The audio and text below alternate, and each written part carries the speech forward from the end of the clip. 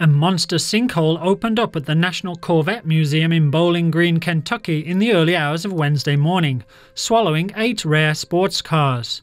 The hole, estimated to be around 30 foot deep and 40 foot wide, opened up inside the Sky Dome area of the museum.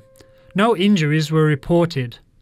Of the 8 vehicles swallowed by the hungry earth, 2, a 2009 ZR1 Blue Devil and a 1993 ZR-1 Spyder, were on loan from the Corvette company, while the other 6 damaged vehicles were owned by the museum.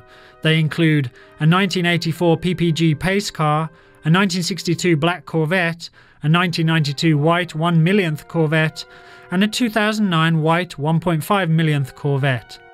The Sky Dome is now off limits to visitors while the museum figures out how the hell it's gonna get 8 cars out of a whopping great 30 foot deep hole. The rest of the museum remains open to visitors.